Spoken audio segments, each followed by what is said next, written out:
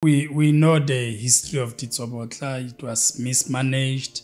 You know, there is a public protector report here, Ditsobotla, about people who were employed who do not qualify, being given senior position, hiring people en masse, giving them huge responsibility which they got no knowledge, experience or expertise on that. And that's what led to the collapse of the municipality.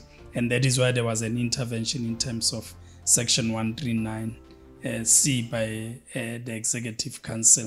People are exposed on acts of corruption. They are being arrested. We want to blame government.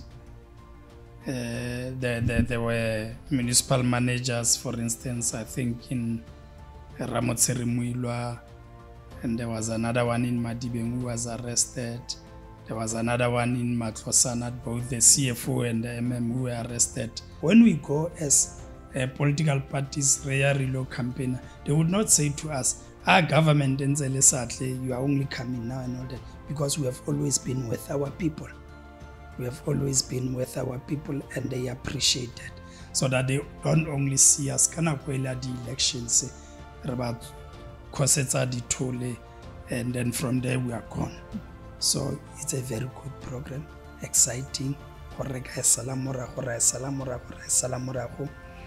What we must do on this program is to learn and improve.